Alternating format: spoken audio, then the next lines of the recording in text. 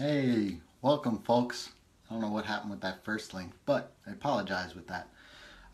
So today is day 5, right?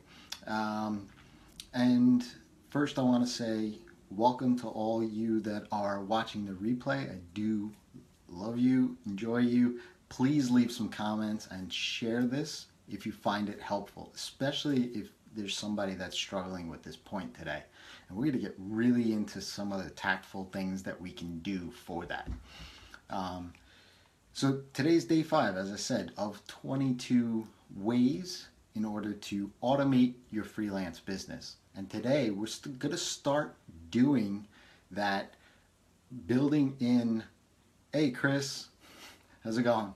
We're going to start building in those leads into our business here.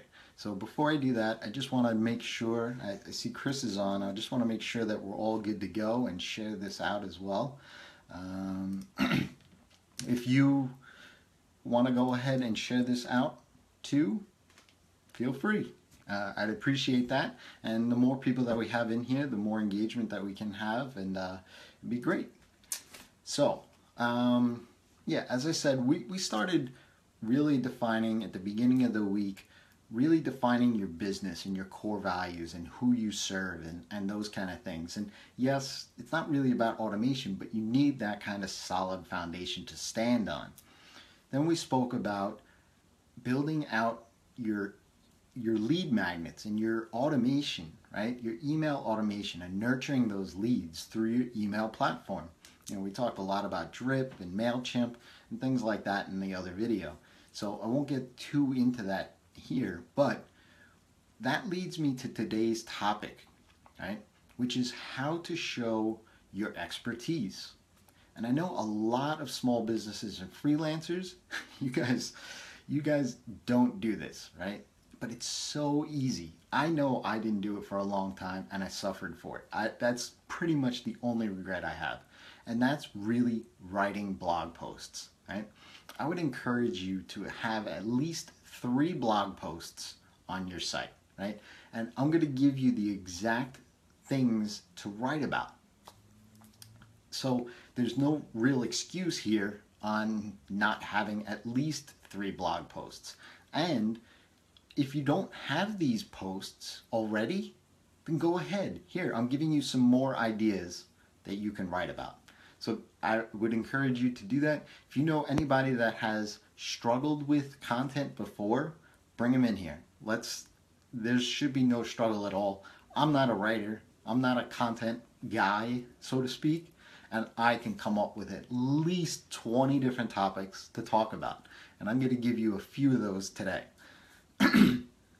So, I'd love to hear, we have a few people online live now, so I'd love to, if you leave a comment and share where you're from and who you are, that'd be awesome. So I know Chris Marr is in here, so I'm happy to have him here. He is the content guru, right? So I'm sure he can probably jump in at any time and add to this conversation, which is fantastic. And of course, if you do like what I'm saying, please press that like button. I just want to get that positive feedback so I can even talk more about it. So, here's the thing. You want to write at least 3 blog posts. And the reason why is because you want to give leads something to show that you know what you're talking about, that you are the expert, and that they can come to you to be able to get answers to the questions that they have, right? And that's really all it is.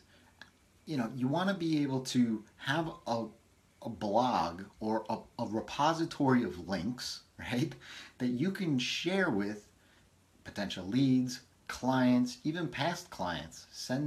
Let them know what you know, right? And let them be able to answer questions that they may have about your service. Which leads me into some of the topics that you can use for this, right? So, for example, here's one. What questions do clients ask you, right? Have a blog post that lists 3, 5, even maybe if you're really ambitious, 10 questions. Anytime you, hey, thanks, Chris. Thanks for sharing that out. I do appreciate that. Whatever questions that you get asked during your sales meetings or kickoff calls, whatever that might be, take note of that. Chances are those questions get asked of you time and time again. Why don't you just allow your blog to answer those questions, right? Because that's what your clients are going to search for. They're going to search on Google how to do X or why do I need Y, right? They're going to ask these questions. Give Google the answers, right? Which Google will then present those answers to your leads. So that's the first topic. Next topic is a case study, right? If you've done one project, you can write about it. Maybe not necessarily, change the names for, privacy purposes or whatever, but you can definitely write about what it is that you did for them, what the problem is that they had coming to you, and then the solution that you provided to them. Then, here's something that a lot of people don't write about is what your service may be wrong for someone, right? Why your service may be wrong for someone. Because there are projects that you're not enthusiastic about, right? And why aren't you enthusiastic about it? Well, maybe it's just not your fit, right? I'm a developer, I'm not a designer. I'm definitely more of a back-end guy than a front-end guy. So when somebody comes to me for theme development, yes, I can do it. It's not really my thing. So maybe I can write a blog post about why I don't do front-end development.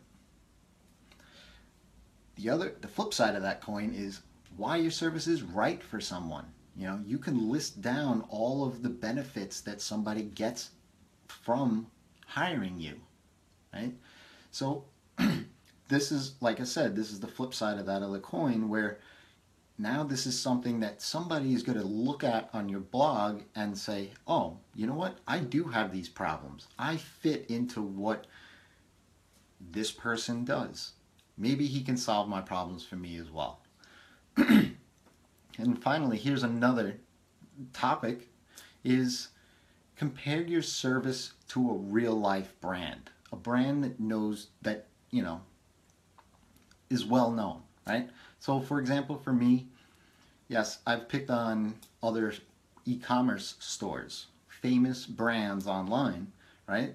And yeah, you're kind of treading waters here and stuff like that. And the worst that really they can do is come back and say, hey, Jason, we don't like that. Can you take that off? And I'll take it off, right? But here's the thing, right? You're giving tips on why you would do certain things that these big brands should know about, but they don't, right? So just here, those are some basic 5 topics that you can write about, right? So if, please, Volva, Tanya, hey, welcome. If you like what I'm talking about here, please feel free to press that like button or hearts or emojis or any of that kind of stuff, or share this out. I greatly appreciate it. Also, if you have any questions, please jump in. The second point that I wanted to make was you can use a tool like BuzzSumo, right? And find out what popular articles and topics that people are writing about inside of your own niche, right?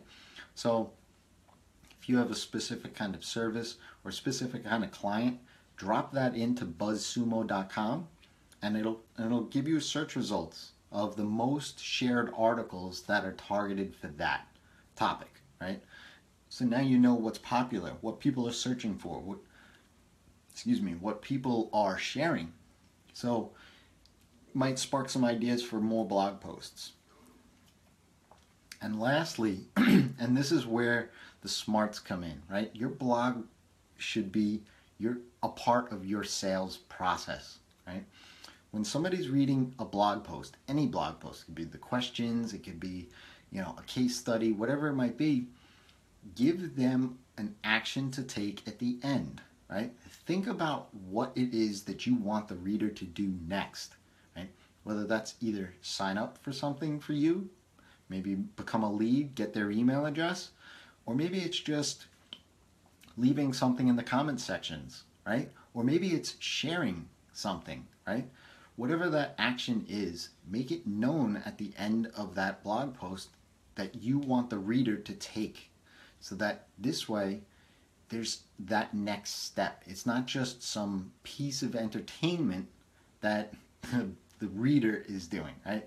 They came to you with a question, you provided the answer to that question, they're probably going to have more questions. So grab them, right? Give them something of benefit through a content upgrade in exchange for their email address, or leave a comment below, whatever it might be, right? So make that call to action at the very end of every blog post, even intermixed in the blog post as well. You can be tactful about it, but make it relevant to what the blog post is. If you're talking about sports the whole time on the blog post, the last thing you want to do is at the end say, hey, get this free iPad or whatever it might be, right? It's totally irrelevant. Make the call to action relevant to the post. So, in order for you to show that you're an expert, you need to be writing blog posts. And I would encourage you to take 3 blog posts and write about some simple topics. It could be questions that you get all the time, a case study, maybe why or why not your service is good for somebody. Even compare your service to a real life brand. Make it a case study. Second, use a tool like BuzzSumo. Find out what other people are sharing about based around a topic that you know, right? And third, always have a call to action at the end related to the blog post at hand, right? I don't know if you guys are hearing that. My cat's being extremely annoying, so I apologize for that. And so that's really it. That's all you need to do is just, I would encourage you to at least write 3 blog posts so that your leads start coming in, right?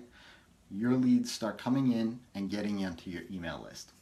So again, I would love for you to join the Sustainable Freelancer Facebook group. It's free. Just go to res.com/Facebook and jump in there and share a link to your posts. I'd love to read it. There's a thread on Thursdays where we promote our own stuff. So definitely go in there and jump in there, and I'd love to check it out. And that's it. We'll talk tomorrow, and it's your time to feast.